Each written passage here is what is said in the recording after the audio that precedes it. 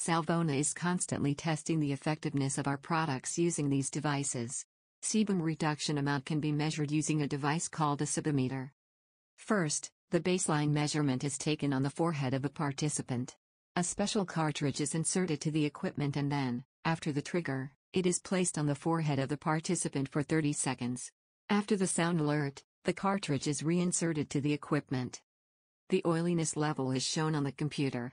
The cartridge head has a special tape which is reset for each test using the trigger. The tape becomes transparent when in contact with sebum oil. The more the transparency level, the higher the oiliness level of the skin. After the baseline measurement, the product to be tested is applied to the forehead of the participant. And the sebum measurement is repeated after 2 hours or according to the protocol of the test. The sebum reduction is determined by calculating the difference between the final measurement and the baseline. The more effective the product, the less sebum is measured.